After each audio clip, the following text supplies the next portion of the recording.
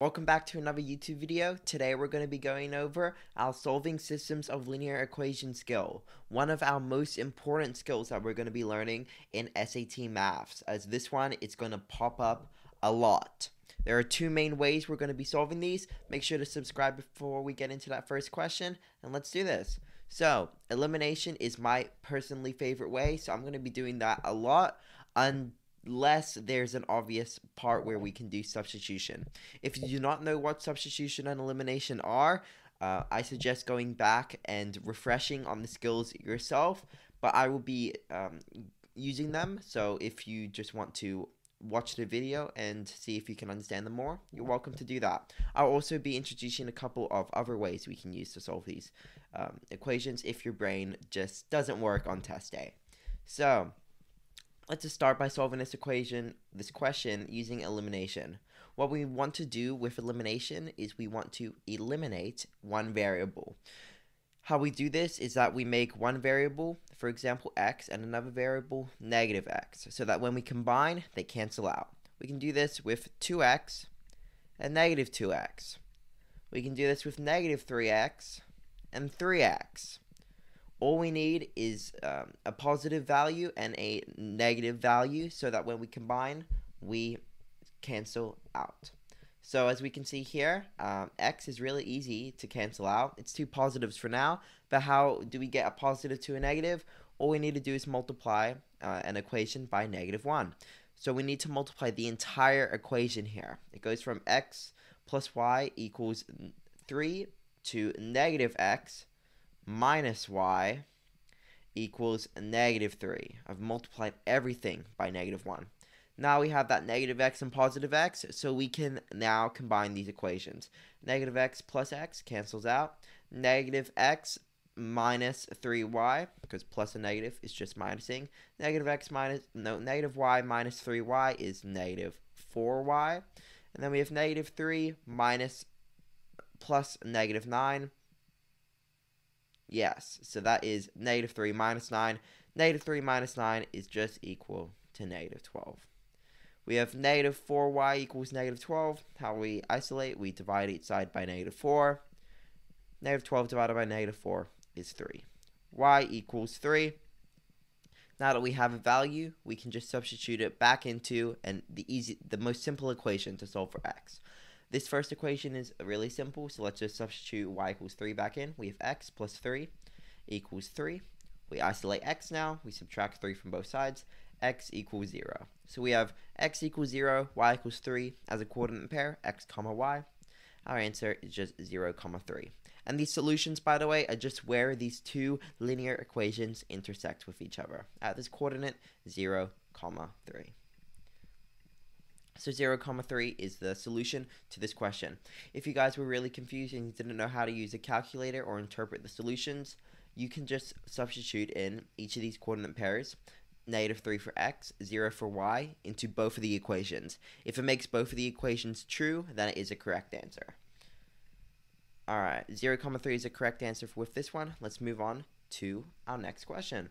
Consider this the given system of equations, which of the following statements is true? So they're talking about our solutions. The best way to do this is to just solve. So let's solve using substitution here. We can see that both of these variables are isolated. That means that we can just substitute in the second equation for one of these variables. Let's say y. We can see that y is defined in this equation as 3x minus 1. So all we need to do is substitute in 3x minus 1 for y in this first equation to get 2x minus 1 equals 3x minus 1. This is what is meant by when you say set the equations equal to each other. Now all we have to do is solve. We add 1 to each side, cancels out both of our constants, and then we can subtract 2x from each side. We are left with 0 equals x. So x equals 0, we can then just substitute back into one of the equations. First equation is a little bit more simple. We are left with -1 equals y. So we have 0 comma -1 as our answer, which matches answer choice B because the y is negative. What these answer choices mean by one solution, infinite many solutions, and no solutions? Infinitely many solutions, you'll see an answer when we start isolating, either using substitution or elimination. You'll get to eventually 0 equals 0, 18 equals 18, just a true statement here, because we know that 0 does equal 0, 18 does equal 18. No solutions, you'll get to a point where we get something like 0 equals 4, or 3 equals 1. We know that 0 does not equal 4, 3 does not equal 1. That is how we can spot out no solutions and infinitely many solutions. One solution is just when we have a coordinate point. In this one, we are left with a coordinate point, so that is our answer. So that means there is one solution. Then we could determine the sign of y equals -1, so it is indeed negative. On to our next question here. They're just asking us to solve the systems of equations, pretty much, but finding the value of x. All we need to do is input that value of x, so no coordinate pair here. We can see that x is isolated here, but we want to solve for x. So we could either solve for both of them or just solve for x. How we solve for x, we need to isolate the y. So what I would do here, I would isolate the y. This is using substitution, by the way. We can isolate the y by moving over the 7. We're left with y equals x minus 7.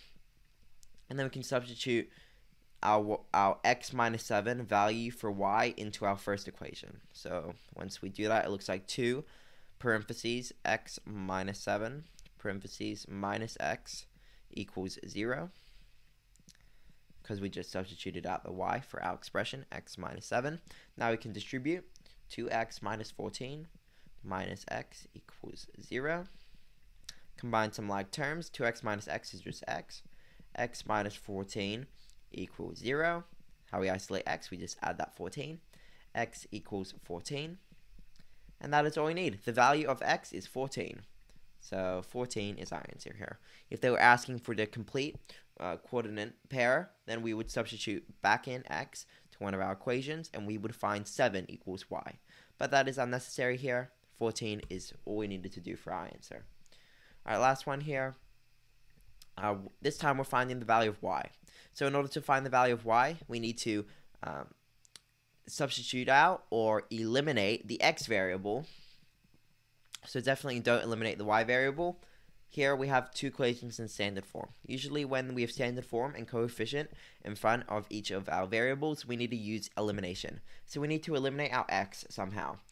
How we need to do that, we can think kind of like fractions, how we were finding the common denominator. We just need to find a common multiple between 3 and 2. That is 6.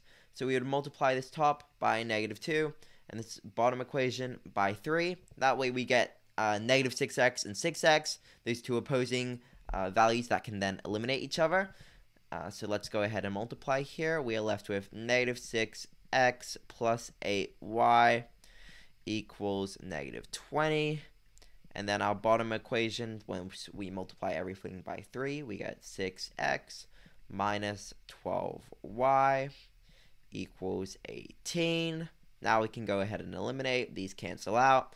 8y minus 12y is -4y. -20 plus 18 is -2. -4y equals -2. We can just divide each side by -4. We are left with y equals 2/4 or just 1/2.